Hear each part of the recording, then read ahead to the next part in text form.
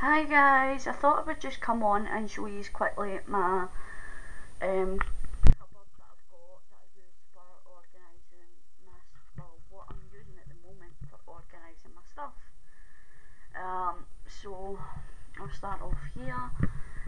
This is a few tubs that I get from my corner shop.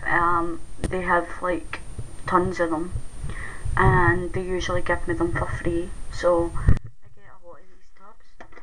So in this shelf I've got like my seed beads, my nail polish, my buttons and my sequins. These are just a few things that I've organised so far. I've still got a lot to sort out, but this is what I've got so far.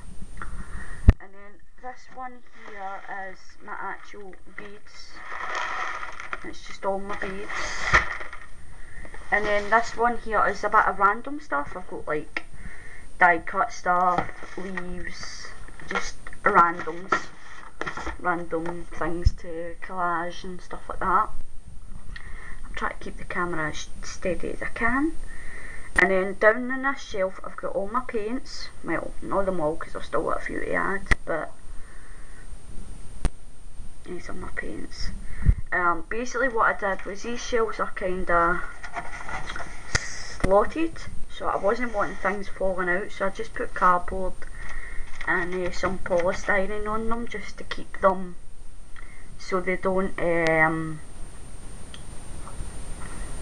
fall through the slots or whatever. And then down here I have like my modelling paste that I got from the hardware store, my PVA glue, my gesso, just stuff that I use all the time really. Not all the time but a lot. And then I've got one of my Sharpies here, and then I've got my tubes of all-purpose clear strong glue. So I just thought I would come on quickly and show you a little video on this, and as soon as I'm more organised and I've got more stuff in it, I shall come back on and show you the rest. So I hope you enjoyed this, and I'll speak to you soon. Bye.